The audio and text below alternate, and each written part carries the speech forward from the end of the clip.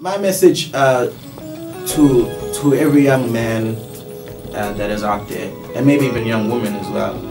Firstly, to the women, I'm sorry on behalf of our brothers for the mistreatment, for the disrespect that we have caused. Certainly the pain and all these stories.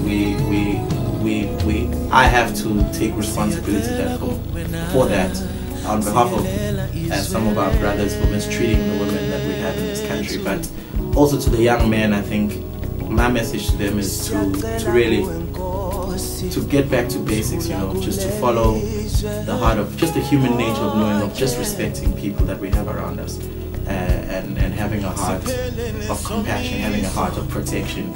We need to be men that are willing to sacrifice our lives for not just our blood sisters, but every sister that we find and we come into interaction with every single day.